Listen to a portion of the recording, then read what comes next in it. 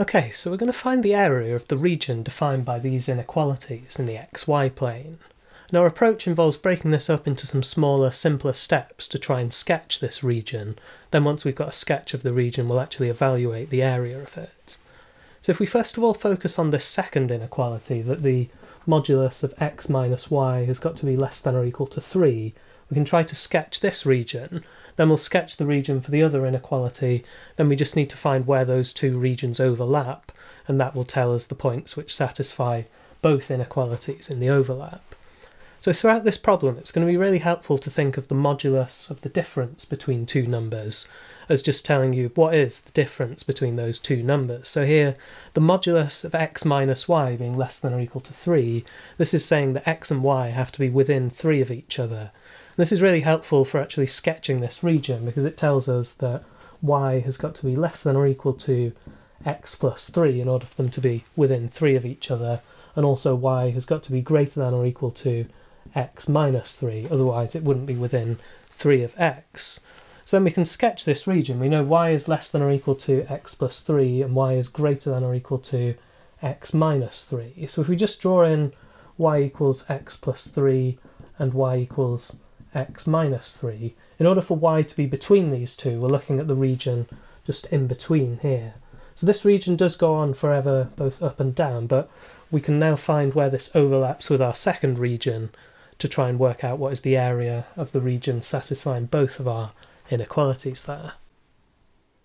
So for our second inequality, it looks quite unpleasant how we've got the modulus of something within the modulus of something else, but fortunately there's a nice way we can deal with this, which is just to consider two different cases where, first of all, if x plus y is positive, so if x plus y is greater than or equal to 0, then this tells us that the modulus of x plus y is actually just equal to x plus y. When we consider x plus y negative, the modulus of x plus y just becomes the negative of x plus y. So this is really useful because in this case where x plus y is greater than or equal to 0, our first inequality then just becomes the modulus of x plus y minus y is less than or equal to the modulus of x minus y. You can see there that our two y's cancel. So then we can write this, instead of writing it as the modulus of x, we'll actually write it as the modulus of x minus 0 is less than or equal to the modulus of x minus y. So this is keeping up this idea of the modulus of x minus 0 is the distance from x to 0, and here the distance from x to 0 is less than the distance from x to y, so we're saying x has got to be closer to 0 than it is to y. So we can start to sketch this. We'll actually consider the picture will look slightly differently if y is positive or negative. So first of all, if y is positive, if we imagine this on a number line, we fix a positive value of y. So it's positive, so it'll be over to the right. So we'll have 0, we'll have y. Then in order for x to be closer to 0 than it is to y, it would just need to be less than or equal to y over 2. So anything over here, and then we would also extend off to the left there as well.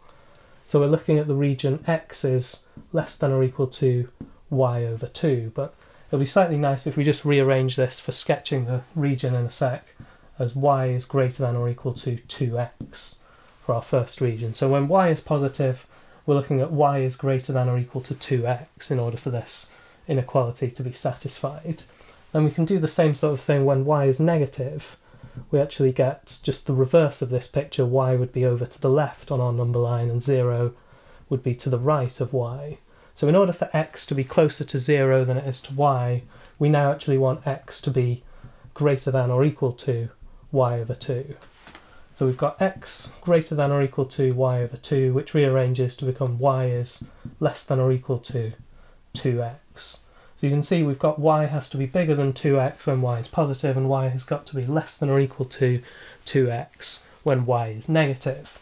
And we can now try to sketch all of this region. So don't forget that we have imposed that x plus y is greater than or equal to 0, so y has got to be greater than or equal to negative x. So this helps us just, we only need to consider half of the plane here really. So this is the line y equals negative x. So we're only interested in things above this line in order for y to be bigger than negative x, or in order for x plus y to be bigger than 0. So now if we look at the first of all where y is positive, we need y greater than or equal to 2x. So let's just draw in the line y equals 2x. This is going to be really helpful for us. So we've got y equals 2x, and we want y to be bigger than 2x when y is positive. So in order for y to be positive, we're just above the x-axis. So we're now looking at this region where we're above the line y equals 2x. We're also above the x-axis, and we're also above this line y equals minus x. So we get this slice of the plane here, which would again continue on forever. And that covers the case where y is positive. So now when y is negative, we want, first of all, we need to be below the line y equals 0, below the x-axis. We still need to be above this line y equals minus x in order for our x plus y to be greater than or equal to 0. And we also need to be below the line y equals 2x in order for y to be less than or equal to 2x. So we're below y equals 2x, we're below the x-axis, and we're above the line y equals minus x. So this gives us the slice of the plane here. And we could include the x-axis here, because when y is actually equal to 0, you'd have x minus 0, modulus of that is less than or equal to the modulus of x minus 0, which would be satisfied, but that doesn't really affect the area here. So we're only really interested in these two triangular regions, which do carry on forever, but hopefully when we overlap these with the other inequality, that region, it should give us a nice finite region whose area we'll be able to calculate. So now we've only covered half of this inequality. We've only covered the case where x plus y is positive. So now let's consider what happens when x plus y is negative. So here, when we take the modulus of x plus y, this is just going to become the negative of x plus y. So our first inequality turns into the modulus of minus x minus y, take away y, is less than or equal to the modulus of x minus y. So we can actually multiply all of this inside the modulus by -1. That isn't going to change the modulus of the number. So we can write this as the modulus of it be x plus 2y. We'll write it as x minus 2y, so that we can say this is the distance between x and minus 2y. And this has still got to be less than or equal to the distance between x and y. So we're saying that x has now got to be closer to minus 2y than it is to y. And again, we get slightly different pictures if y is positive or negative. So when y is positive, on our number line, we want x to be closer to negative 2y than it is to y. So we've got y here, we've got minus 2y over here. Then halfway between these will be minus y over 2. In order for x to be closer to the minus 2y in this half, we would need x needs to be less than or equal to minus y over 2. And then if we rearrange this, multiply by -2, this would also change the sign of the inequality. So we'd end up with y is less than or equal to -2x, in this case where y is positive. And we can do the same thing when y is negative, but our picture is now the other way round. So we've got y would be negative, so minus 2y would be positive over on the right hand side. And again, halfway between these would be minus y over 2.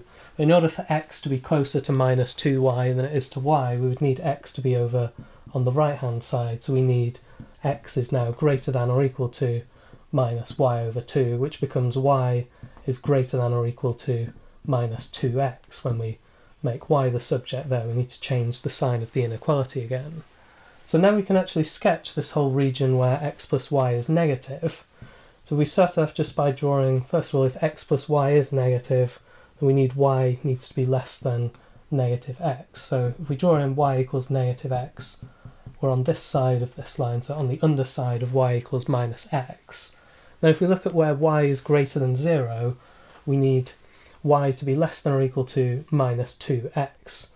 So if we just draw in our line y equals minus 2x like this, then we need to be, first of all, y is less than or equal to this when y is positive. So we can also just label, we've got the y equals 0, the x-axis. So we need y to be positive, so we're on the above the line y equals 0, but we need y to be less than or equal to minus 2x, so we're beneath this line, and we're also beneath the line y equals minus x. So we're only actually in this triangular region here in the end, for the case where y is positive. So now when y is negative, first of all, we need to be below the x-axis in order for y to be negative. We're still underneath this line y equals minus x. And finally, we also need y to be greater than or equal to minus 2x. So we're above this line y equals minus 2x. So we only get quite a small region here, a thin slice. So then this gives us the whole region where x plus y is less than 0. But remember, we were actually working with this inequality in two different cases. We can combine these two regions now to tell us the region that satisfies this inequality. First of all, when x plus y is greater than or equal to 0, let's draw in the line y equals 2x. So then you can see we get this sandwich between y equals minus x and y equals 2x. So that would be between this line, y equals minus x, and y equals 2x. We'd gain all of this region here in blue from our first case where x plus y is positive. And then we also have the region sandwiched between y equals 0, the x-axis, and y equals minus x. That would give us this region here, shaded in blue. So actually the whole region which satisfies this inequality, having broken it up into the two different cases based on the sign of x plus y, we can see now we actually get these two larger triangular regions. So now we'll have a look at how to overlap this with the region for our first inequality, then we should eventually be able to find the area of this region. And now we're finally ready to see what this region looks like by finding the intersection of these two regions we found. So we start with this top left part. We need to be above the x-axis and we want to be above y equals 2x, but then this is going to be constrained from above that we need to be below the line y equals x plus 3. So you'll see we actually end up with this triangular shaded region here for our first half. So this is all we get left of this region when we take the intersection of it with the other inequality region. And for the bottom right piece, we need to be below the y-axis and above the line y equals minus 2x. And then this is going to be constrained that we need to be above the line y equals x minus 3. So in order to be below the y-axis, above the line y equals x minus 3, and also above the line y equals minus 2x, we just get this small triangular region here as well. So it now just involves finding the area of these two triangles in order to find the area of this region.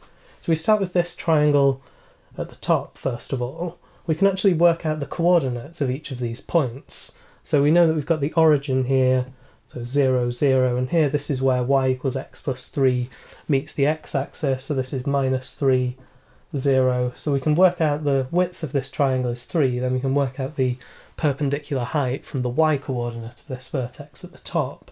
So this is where y equals 2x meets the line y equals x plus 3. So if we just solve now x plus 3 equals 2x, you see that x is equal to 3. And then when x is 3, just substituting this into either, you get y as 6. We've got the point 3, 6 here. And what's really important there is the y coordinate is 6, so we're saying that the perpendicular height of this triangle is 6, its width is 3, so we just do base times height divided by 2. 3 times 6 divided by 2 gives us an area of 9 units squared for this triangle at the top. And let's do the same thing for the triangle at the bottom. So we've got the origin as the top left corner there with coordinates 0, 0. This coordinate here is where y equals x minus 3 meets the x-axis. So this is where x is 3 and y is 0. And finally our point at the bottom is where y equals minus 2x meets the line y equals x minus 3. So if we solve x minus 3 equals minus 2x, you'll see that we get x equals 1. Then just substituting x equals 1 into either of these, we get y is minus 2. So we've got 1 minus 2 of the coordinates for the bottom point there. So we can again use the width here is going to be 3, and then the perpendicular height is going down from 0 to minus 2 for our y coordinates, so the height would be 2 units. So we do 3 times 2 divided by 2, we get an area of 3 units squared, just from base times height divided by 2. So then you can see that the total area of the region which satisfies these inequalities is 9 plus 3, or 12 units squared, as the final area for this region.